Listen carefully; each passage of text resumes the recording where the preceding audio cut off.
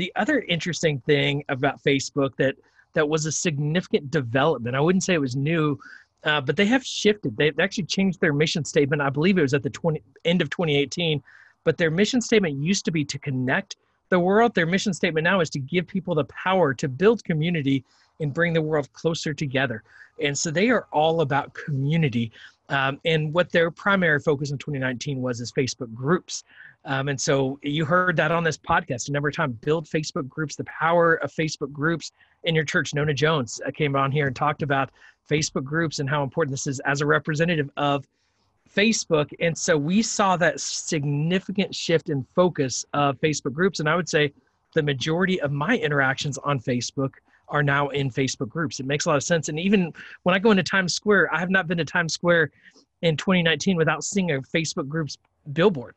And so they're significantly focused on that function of their platform. Are you seeing the same thing, Aaron?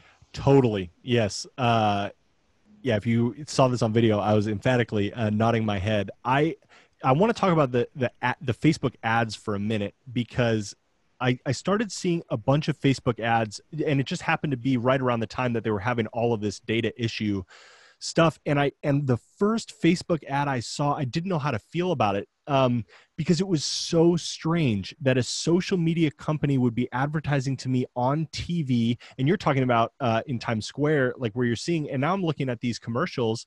And I think what's interesting is our church is actually trying to figure out how to shoot these, because we're trying to get people into community at our church. Yeah. And we want to totally rip off their commercials and be like, hey, look, we have all these groups, all these people doing these different things, get into community.